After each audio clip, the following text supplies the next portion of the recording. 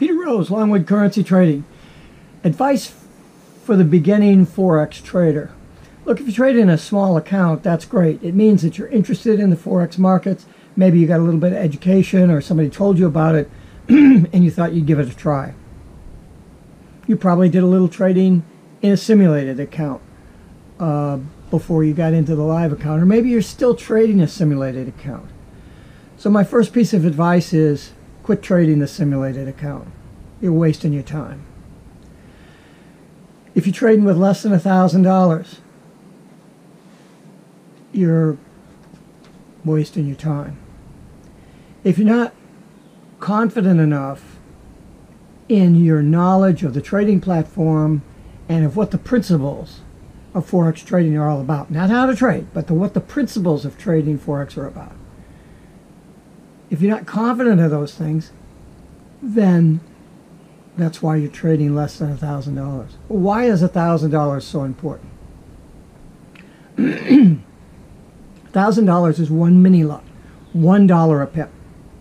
If you trade less than $1 a pip, you're trading for 10 cents or 15 cents a pip or whatever. You're never going to learn anything. It's just, you're going to confuse yourself. You're trading for cups of coffee.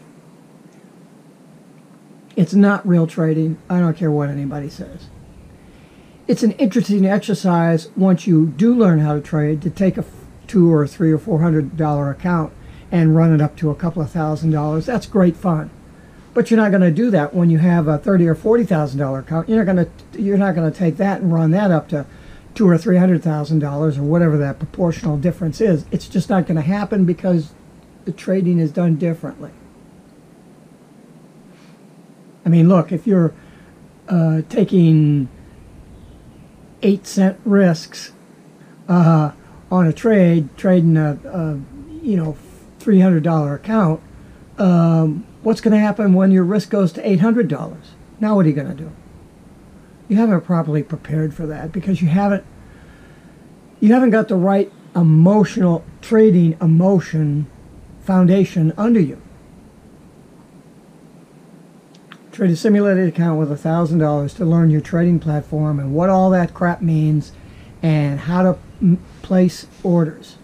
In the interim, you should be studying some basic books on what the currency market is all about. Why are you trading? You're just not trading squiggles on a graph. You're trading the economic differential between two countries, doing commerce between them. And if you don't understand that, you don't understand order flow, you don't understand the principle of what the Forex market is all about, and how are you going to trade that?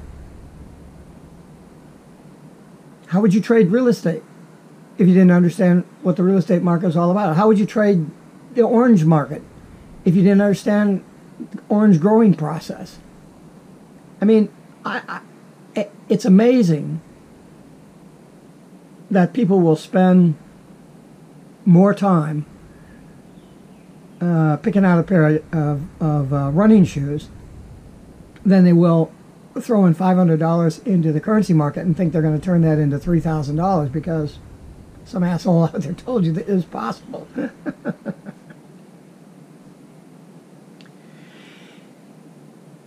Trade with an amount that pays for your margin and gives you plenty of runway to make mistakes or to let the trade run. If you have a $1,000 account and your margin is $500, then, because in the U.S. you have to put up 5% of the value of the currency. So if you're trading at 1.254, you got to multiply that by 0.05 and get the margin amount.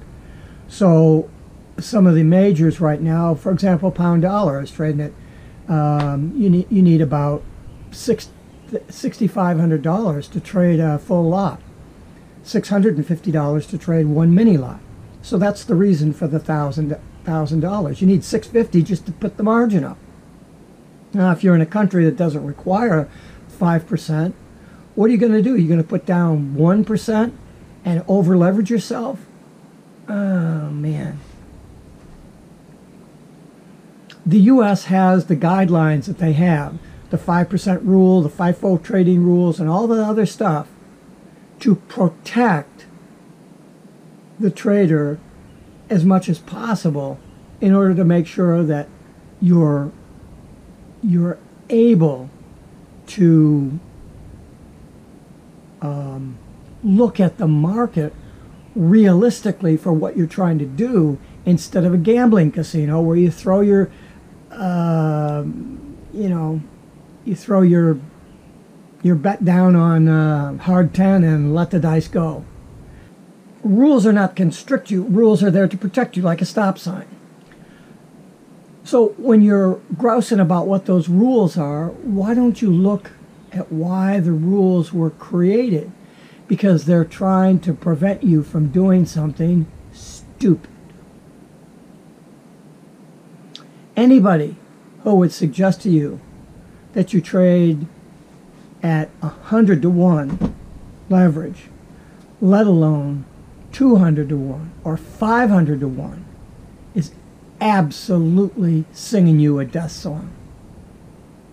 And if you're silly enough to listen to their rationalization arguments as to why trading at 100 to 1 or 500 to 1 is a good idea, then you are more gullible than you think, and you probably ought to forget about currency trading. Why don't you go trade crypto? That's the real crazy shit out there. You can do anything in there, and it isn't even based on anything at all. It's just based on the greater fool theory.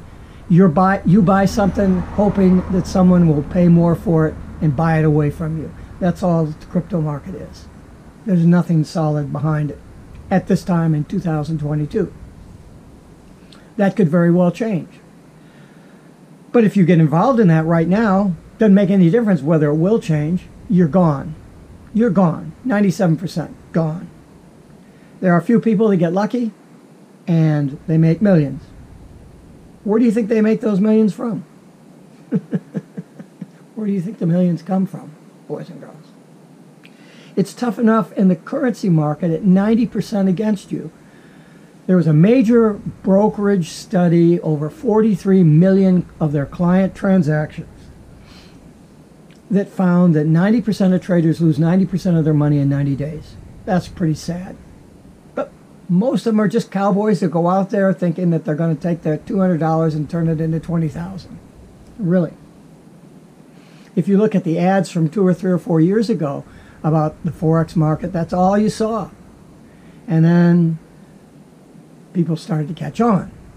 So then you get the jerks out there that are MyFX lifestyle, you know, like driving around in the Rolls and the $3 million house and expensive watches, none of which he owns.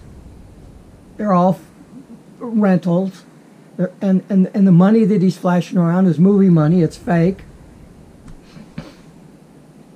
He's just selling courses. And he's probably not doing it anymore.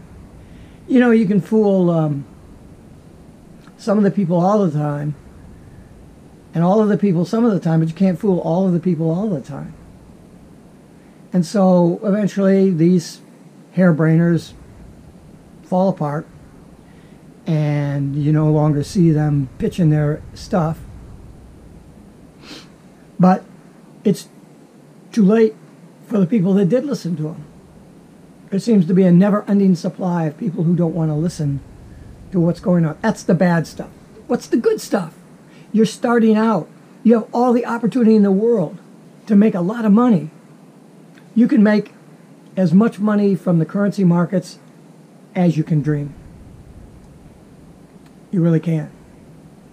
You know, my goal right now in transitioning to a larger six-figure account than where I was, and actually trading into those areas. You know, I was trading 3 to 6 full lots at the beginning of the year, transitioned to trading 6 to 8, but I had a six-figure bank that whole time. I'm just working my way through the same way you would if you were transitioning from driving just a regular car and you wanted to race, for example, an Indy 500. You wouldn't go and race in an Indy 500 right away. You'd get a fast car and you'd race that around the roads, and then you might get a racing car at a low end and do the local races. In other words, you're working your way up, and in fact, you can't just jump into the Indy 500. You have to go through a bunch of qualifying races, right? And so why would you do currency trading differently? And just because I know how to do it, there's no reason for me to go from saying, oh, I'm going to trade 3 full lots here and I'm really successful, so now I'm going to go and trade 15 full lots. That would be suicide. You think, well, it's only numbers. It is only numbers, except those numbers are controlled by your brain, and your brain does funny things to you. And so the objective of trading is to make a lot of money. But you're not going to learn or be able to make a lot of money unless you learn how to do this stuff in these graduated steps. And the perfect place to start with that is where you're at with a $1,000 account trading one mini lot. When you trade one mini lot, you're all in, all out.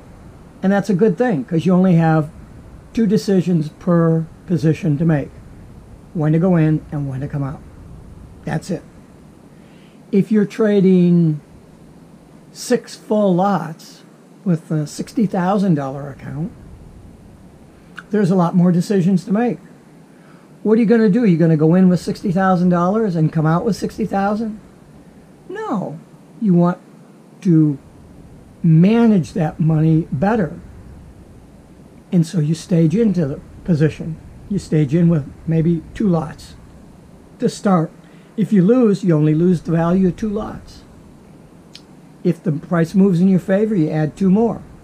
Moves a little bit more favor, you add 2 more. And you do that consistently, you make a lot of money. You're climbing your way up.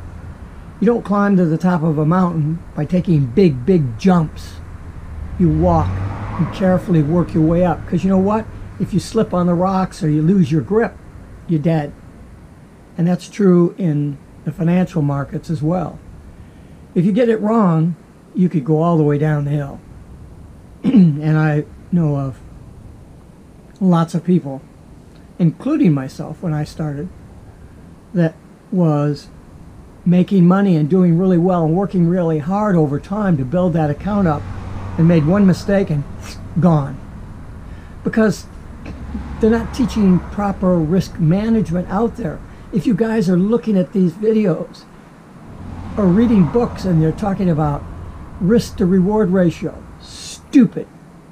Talking about not risking more than 0.25% of your bank or 1% of your bank or even 2% of your bank is, what does that have to do with the market or the trading?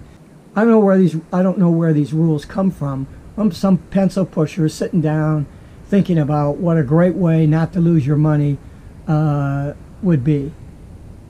But if you don't have any money to really lose, what difference does it make?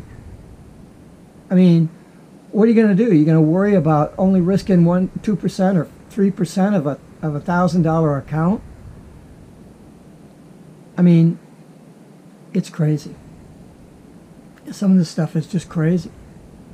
You need to step back from the thing and look at the currency market the same way that you looked at when you were looking at driving a car. I mean, even though you didn't know anything, you look at that car and you say, man, that's a big hunk of metal. And not only could I do a lot of damage with that, but I could get myself really seriously hurt if I don't really learn how to control this thing. Or even if you have a pet dog, you have to know what that animal is capable of doing and what they're not capable of understanding. You go scare that dog, he's going to bite you. I just saw a video of some dumbasses at one of our national parks photographing the bison, right? A wild animal. Bison's a wild animal. It's a big animal. And they're way over near the retaining wall. It's just a short wall. The bison aren't going to climb over the wall, you know. But these jerks go down to the wall, and they had little kids with them, and they're taking pictures of the bison and pissing the bison off. So, oh, look at the pretty bison, and taking the pictures and all that, walking up and down and aggravating him. And he jumps over the wall and charges the guy. He was going right for the guy's son. Fortunately, the guy picked up his son and turned into the bison. The bison hit him. He threw his son, and he got knocked down. He gets up. The bison charged him again. Down he goes, and he rolls, and he gets up again. The bison's just standing there going, get the hell out of my space. And all the people start backing off. Well, what are you going to do? Are you going to blame the bison? No. Your opportunity with that $1,000 account is to learn a skill that will pay you for the rest of your life. Would you rather do that, or would you rather take that $1,000 and then turn it into $3,000 in 8 weeks? Which choice would you have? Because you're not going to take a $30,000 account and turn it into $3 million, or $300,000, or $200,000 in the same amount of time it takes to take $1,000 into whatever you do, $3,000, $8,000. It isn't. It's because when you know what you're doing with that small account, you compound and you stage in micro lots and you build and you go like crazy, and you're doing basically the same thing with the really larger bankrolls. But you don't learn how to do that by doing it with mini lots. Now, that would seem counterintuitive. And that's one of the things I think that most people don't understand about the currency markets, is that you can't trade with normal intuition. Curtis Faith wrote a book, Trading from Your Gut. And he talks about gut and intuition and the differences. In fact, I did a video on that as well, talking about those thoughts. And at the heart of why you can't do with this little mini account what you can do with the larger account is not, if you it's not intuitive the way that you trade the larger account. And that's not the point of the video today. The point of my stressing, if you're getting started, is to take that $1,000 account, right, and go all in with it and come all out with it. Because the primary thing that you're trying to establish is a good win-to-loss ratio, because that will enable you to do the next most important metric, which is your average profit value, your win, some people call it a win rate. It's a win value averaged over your trades. So that, because if you have a 90% win to loss ratio, you win 9 times and you lose once, you could still lose money. You could lose a lot of money. You make $10 9 times and you lose $1,000 the next time. The win-to-loss ratio is the most important ratio that there is, but it isn't the only consideration that you can have. There's a tremendous value in getting a good win-to-loss ratio, even though it might result in a negative result for you, because then you've filtered out at least one problem. How do I get a good win-to-loss ratio? And then you can say, well, if I have a good win-to-loss ratio, why am I losing? And move this back away a little bit. Why am I losing? And the answer to that question takes you to the next step. Well, how come I'm not winning as much as I should? And that takes you to the next step. How can I make more money? And so there's a series of learning that you go through that's going to cost you money when you start. Now, if I work with somebody, even from a dead stop, I try to take you through that that process from a dead start to trading a live account and having a good win-to-loss ratio with a good average win value and another metric that I work with you on in 3 months. Is 3 months of your time too much to trade for a lifetime skill?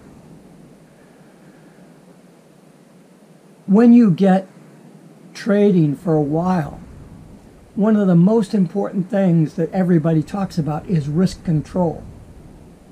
The problem is most folks don't really understand what that means, and few of them would be able to tell you what the key aspects of risk are in the currency markets, because they're a little bit different, because it's a zero-sum game, which means if you lose, somebody's going to win, and that person everybody's order has to match up. There's no there's no options on it. There's no borrowing of stock certificates multiple times. There's none of that. You either win or you lose. I think it was Liz Chevelle. I keep forgetting her name. I'm sorry. There's one of the turtle traders said, at the end of the day, you either win or lose. Case closed. You either know what you're doing or you don't.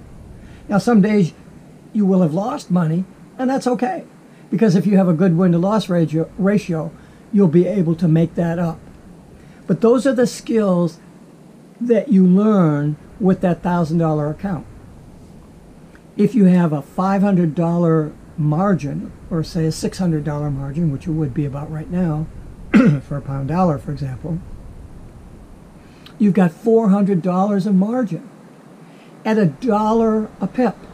So you'd have to lose 400 pips before you got the idea, I'm doing something really stupid, and fix that. Don't do it like I did and start doing all this analysis and running computer simulations and all this stuff based on a $40,000 account, get into a simulated account and trade the $40,000 and make 15% a month for 9 and 10 month straight periods, and then losing a little bit and figuring, okay, I've got the answer to the thing, and then taking and opening a $40,000 live account and it was gone in about 4 months, 5 months, $40,000. I had $5,000 left. And again, I've told this story over and over again. I had $5,000 left. I stepped back from the market and I looked at it objectively instead of what all these people are hawking on YouTube videos and manuals and courses and all the other crap. I don't know what they're doing. I do know what I'm doing. I've got a bachelor's degree in physics. I had 40 years of experience as a real estate investor, as a software engineer for 33 years. I understand complexity. I understand money. I understand. Why did I lose $40,000? And it didn't take me long. I just stepped back from it and I looked at it and I go, really, is it that simple? So I piddled around for a couple of weeks in my account. I think I went back to the simulated account, and I knew that wasn't going to do me any good, but I just wanted to get my confidence back and get back in the rhythm before I even risked the $5,000. Anyway, I went back into the market, and I doubled that $5,000 in about 4.5 months. I think I was a couple $100 short of doubling it, and then I added $10,000 more to the account and traded that, and then I added $25,000 more to the account and traded that, and I have a six-figure account now. Not because I took a $1,000 account and ran it to 6 figures, because you don't do that. Or because I had 10,000 and ran it to 40,000, because you don't do that. Because there's too much risk. You have to trade on principles. You can't trade for money.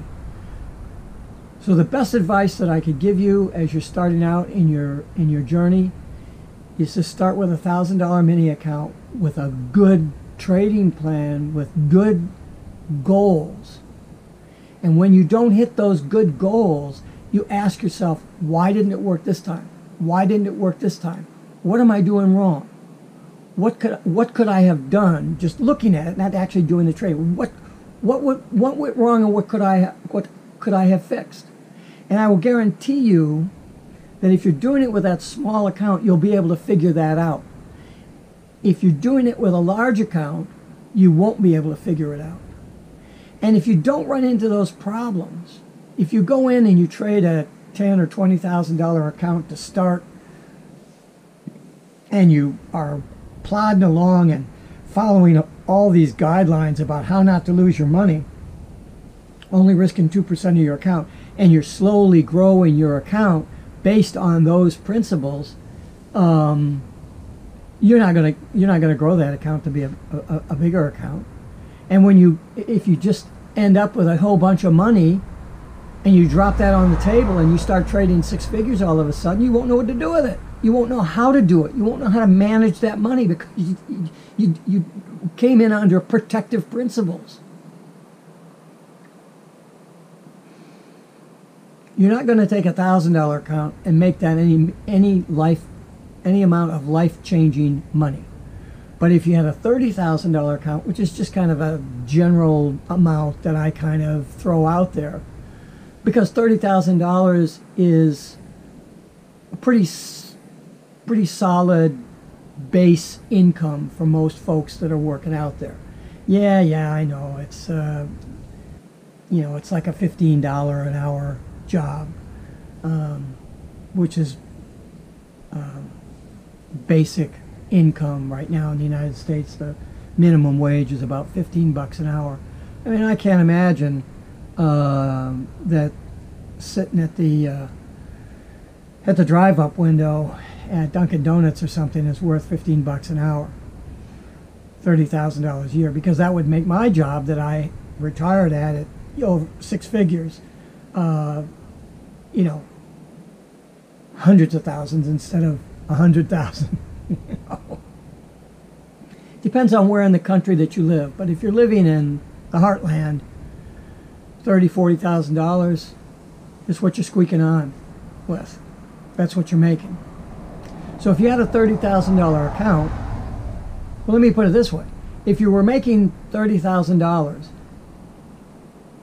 you're barely able to pay your rent, let alone food and gas and a car, insurance, and all the rest of this stuff. It's really hard.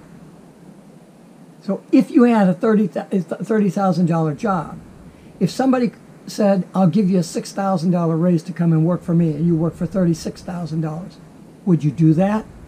You bet your ass in a heartbeat you'd do that. Do you realize that $6,000 on a $30,000 account is 20%? 20% on your money a year. Some people can make 20% a month on their account. In the month of June, I made 19% on a six-figure account. I actually made a little bit more. I made $30,000 in the month of June. 30,000 on a big account.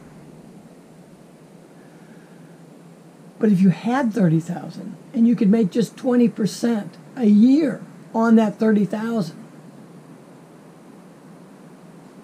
basically what I did in a month,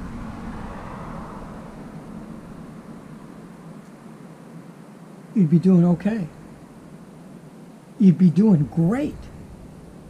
But instead, everybody wants to take their account and double it in 4 months because some jerk on the web says, oh, I took a $5,000 account and doubled it in 4.5 months. And you say, well, I'll take a $5,000 account and I'll double it in 5 months, and then I'll take the $10,000 and I'll double that in another 5 months, and I'll take that $20,000 and I'll double that. It isn't going to happen. I mean, if you seriously think that you're going to be able to do that, Don't subscribe to my channel. Don't listen to anything more that I'm going to say, because you're just going to argue with me, and it's not going to do any good, because I'm making the money and you're not. Okay? I'm just telling you, save yourself a lot of grief. Those of you that are at that 4-figure account or low 5-figure account level, you have all the opportunity in the world. Do not blow it. Learn this stuff the right way. Be very careful about what you learn and how you apply what you learn to that small account, so that you allow yourself to make mistakes so that you can learn. And smile, because you are laying the groundwork for a skill that will pay you for the rest of your life. Peter Rose, Longwood Currency Trading. Have a great day and have a great trading day.